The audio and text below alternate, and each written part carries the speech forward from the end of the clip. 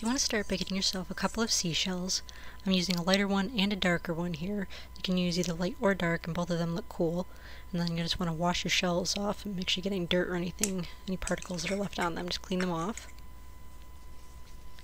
So then you want to get yourself a nightlight. You want to make sure it's one of the kind with a flat plastic surface, because you'll need that to attach the shell to. You can basically be hot gluing that onto the flat plastic surface. So just make sure, it can be a little round, but make sure it's mostly flat. So then just take one of your shells, and you just want to measure that for size.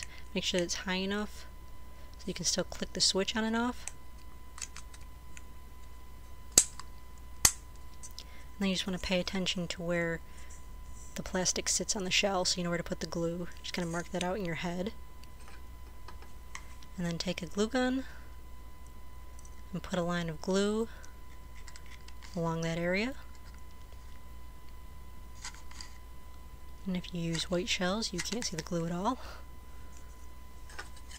So then just glue that right onto the plastic shield of the nightlight. Just readjust it while the glue is still warm. And then just hold it in place until the glue is cool.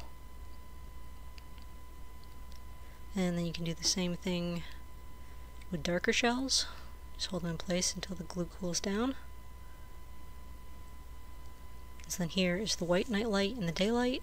Click it on. And here's what it looks like in the darkness. And then here is the darker shell in the daylight. Click it on. And then here's what it looks like in the darkness. So these are super easy to make, and they're a lot of fun to make, and they look really cute in both the daylight and the night.